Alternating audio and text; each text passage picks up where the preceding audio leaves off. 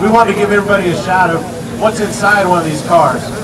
So if you want to come up closer, you can see a little bit better. But right here we've got two alternators straight out of, I think this one says 94 Oldsmobile, and this one I think says Chevy Lumina on it. It came out of a junkyard, 10 bucks a pop. We put little sensors on them so we can tell where they're at, and we built our own three-phase motor controller. Up in front, we have lithium-ion phosphate battery pack. It's made with 24 battery cells inside there. That'll let us go for 20 minutes, maybe up to a half hour, depending on how fast you're going. And this is our car. This is our third year racing. We did really well last year.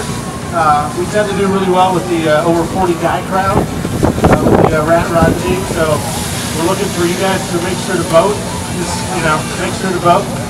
And thanks a lot. That's not our music. Patrick, that's not their music.